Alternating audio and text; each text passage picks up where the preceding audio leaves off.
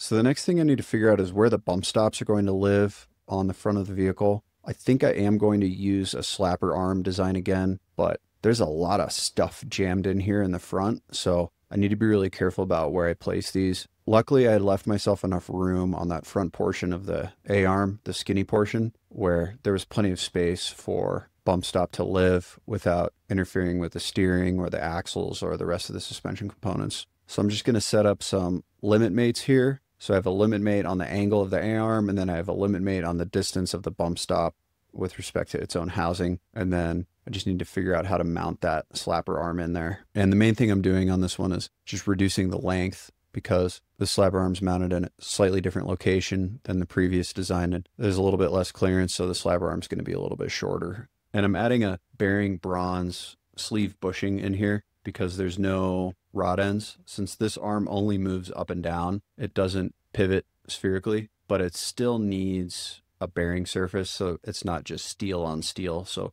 the bearing bronze is a good application for this so that it will move. These are internally lubricated, so it'll allow the two parts to move with respect to each other really smoothly. I have this slapper arm in at a really nice angle, and so it's going to cycle smoothly, and the bump stop's going to land on the right spot on the arm where there's lots of meat of material and lots of strength. And there's still enough clearance on the tall knuckle if I just reduce the length of the slapper arm, and it's all cycling properly and it's looking great. So the front suspension is almost done. All we need to do next is the upper control arm.